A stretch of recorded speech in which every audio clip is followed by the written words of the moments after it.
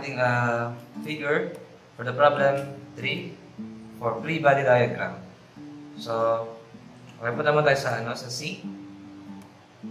Sa pulley C. So, this is C.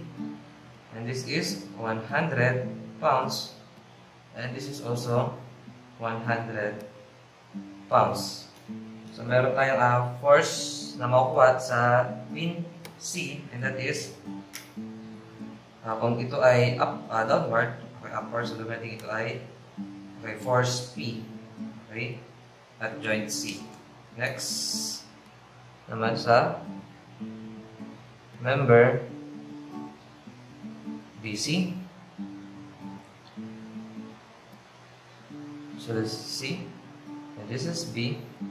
And this P can be converted into, be converted into two forces, yung kanyang yung kanyang components.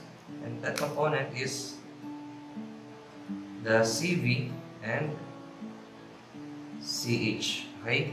So, kung upward dito ang CV, therefore dito, downward ang CV. Kung to the right, therefore dito niyan is to the left ang CH. So, to resist, BV should be upward and BA should be to the right. Okay? Next. At E. Okay? So, wait na lang. Ito at C. Ito naman. At E. Ito naman. Okay, at D. So, sa E, this is 100 pounds. And this is also equals to 100 pounds. So, ito naman, sabihin natin ito ay force P. Sabihin natin force Q. Yan, force Q. And meron siya ditong components. So, this is E, P, and this is E, H.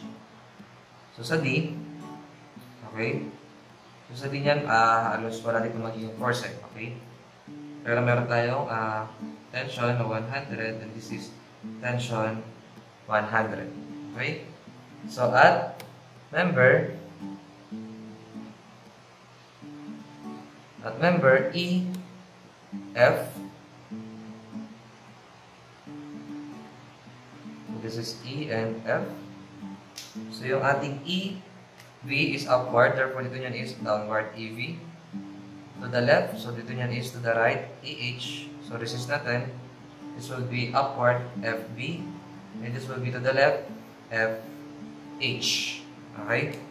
So, pag kinuha natin yung full free body diagram for member A, B, F, and D.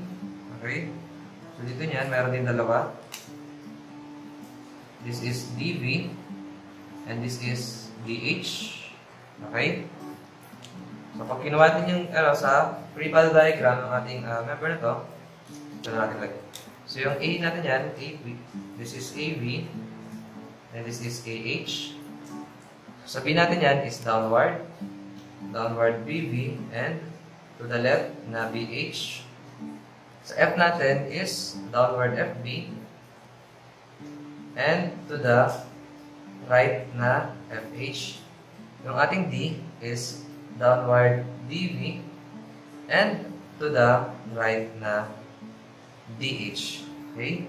So, yun yung tamang pagkuha ng ating free body diagram for each structure. So, marami pa yan. So, yung mga iba pang free body diagram, ma-apply natin kapag nagsusolve tayo ng mga problem for each topic under equilibrium of force system. Okay? So, thank you for watching. Bye-bye.